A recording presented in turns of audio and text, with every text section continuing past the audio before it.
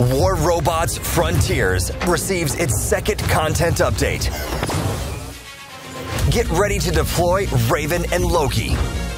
Raven is quick and deadly.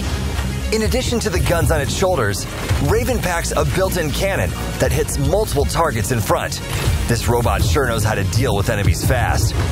Loki can outrun most other builds, and its ability allows you to trick your opponents. With each activation, Loki goes into stealth and leaves a decoy hologram behind. Good luck guessing where is the real one. Scatter is a sonic shotgun. It sends out a devastating sound wave that ignores cover.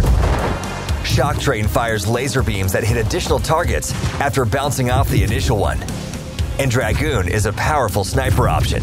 It takes time to recharge, but when it hits, it melts enemy armor in a blink of an eye. Passive Shield will add a layer of protection to your build. It works autonomously, so it might be a good choice if you prefer focusing on other systems of your robot. Blink is the next level of dashing.